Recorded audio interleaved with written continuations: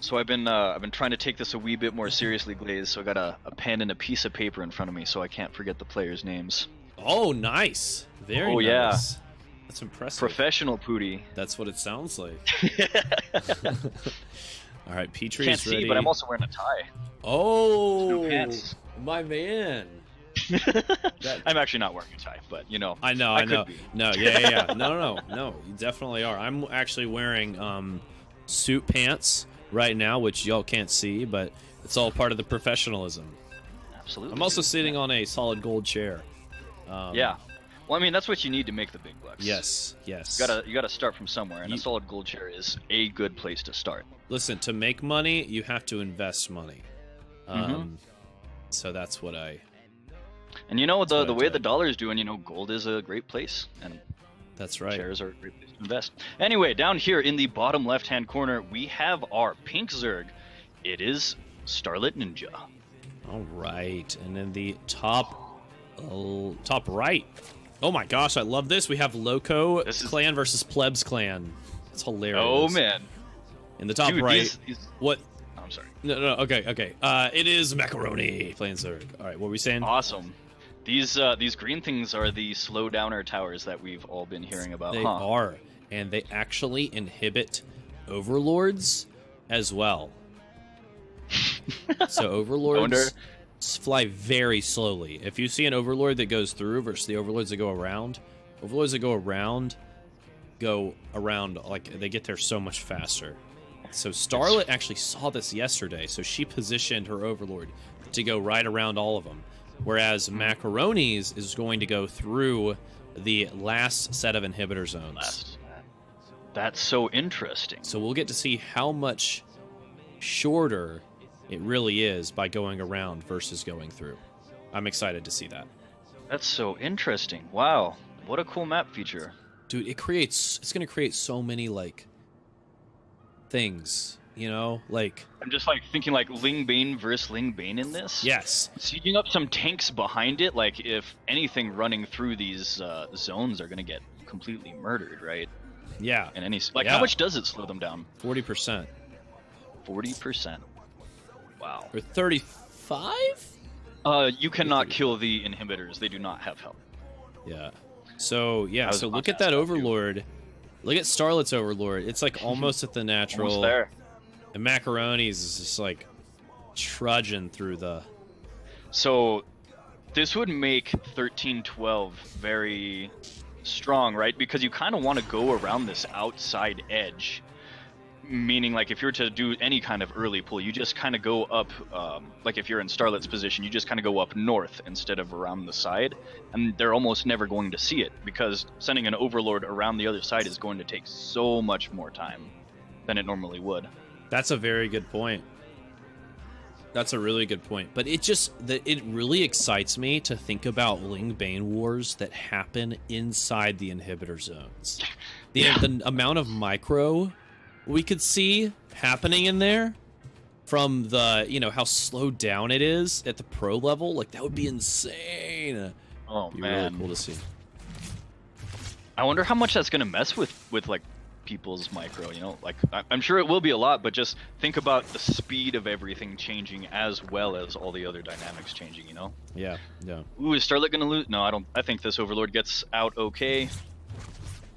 Unless it says to stop. Oh my gosh, it was one shot. We have a bunch of Lings coming out of Starletninja coming down this bottom side. They don't quite have speed yet, but they will be getting speed probably within the next, I don't know, 20 seconds or so. +1 has also started up for Starletninja, while we have the Roach Warren and the Lair coming down for Macaroni. So we got some pretty different styles coming out of the two players. Yeah. Worker count. Sorry, what? It's okay. Starletninja is just catching up 26 to 29 workers. Yeah. Okay. This is this is big Lings, big number. Yeah. One thing that I wish we saw from Starlet after casting like a few of her games recently is the she always likes to go heavy Ling at the beginning, but never gets a Baneling nest, which I just feel like it's like a kind of a. It's really important. Have to. Yeah. Especially since a bunch of lings are getting produced out of Macaroni right now to defend. Like, against roaches, you don't really need the baneling nest, but versus all these lings, you definitely do. And all those lings just got cleaned up. I mean, not before she put in a lot of work. We're at 18 to 32 workers right now, very heavily in favor of Starletninja. Yeah, it is. Killing 9 workers right there, so that's good. Yeah, Starlet's in a pretty good spot, so... However, we do have layer tech and roach speed now just starting from Macaroni, so he does have the tech advantage. I hope this actually becomes a played game at the pro level. Like I mean a played map. I hope they don't just veto it every time. Yeah, I agree. Because that happens a lot, I feel, where there's like a map that has some cool features that none of the pros want to play just because it's wonky and it's hard to practice. Yeah, like what about Cobalt, GSL Cobalt this season? In GSL, it's like the only 4-player map we've had pro scene in like so long.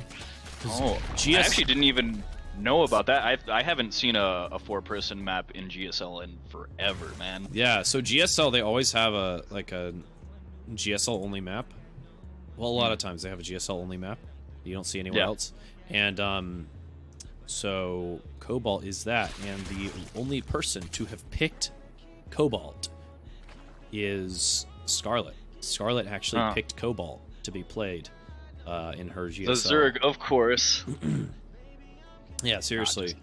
But no, that RNG factor, I think, favors Zerg the most. No, definitely. I agree.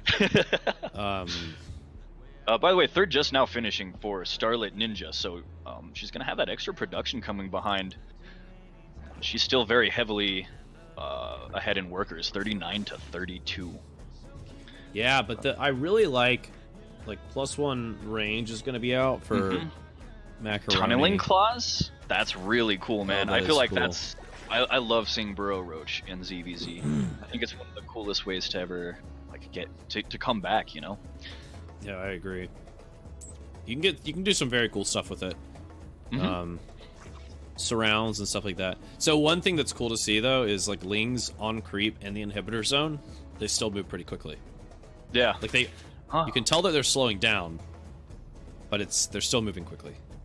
Yeah. Okay, big roach attack. Creep is awesome. Coming across the map for Starlet. How many roaches is this? We got 15 roaches versus, oh man, we only have 3 for Macaroni. This is potentially gonna be huge. We have 9 in production though, and he does have that +1 attack upgrade. It looks like his roaches are going to be there in time. Okay, so this attack is suddenly a lot less scary, but it is scary. So I can see this if you're oh, never mind. I was gonna say, if you're Starlet, I can see you being maybe overconfident and trying to push into that choke and losing to a concave, but Macaroni just decided to greet her outside the door. That was very generous of Macaroni. That was very generous. Very of Macaroni. generous. Said, I understand that my buildings are in a position that might make it difficult for you to engage properly, so I'm going to come out and... What a gentleman, right? I like that he throws out the GG, but is staying in. He says, holding on here. I like this. Holding on here. No, I think if he stayed behind his wall, he would have been totally fine. Definitely. Definitely would have been fine. That's okay. Good game. Yeah.